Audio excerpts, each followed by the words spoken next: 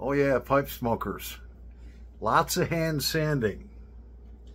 I don't have a lathe here, okay?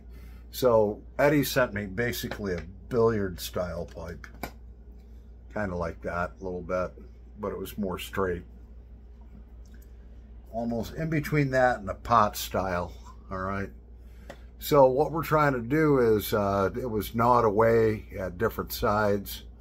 I'm actually hand sanding this down. You can see it all over me. My pants look worse. Good thing I don't have a wife. Kitchen floor looks terrible. So what we're doing is we're kind of giving it that apple shape. And yeah, I ordered some special stain. I don't want to stain this one dark. I've got some mahogany stain here. I want to go real light on this pipe. Real light. So it's getting down pretty thin there.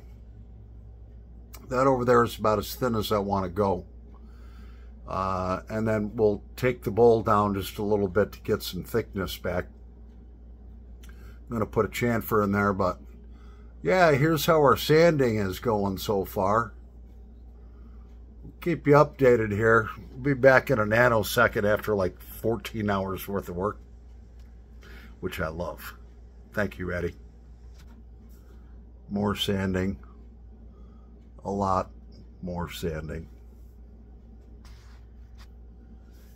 Still more sanding. She's starting to take shape though. Oh yeah. Still more sanding. Keep on going. Did I mention Eddie said it might require just a little bit of sanding? I'm having the time of my life.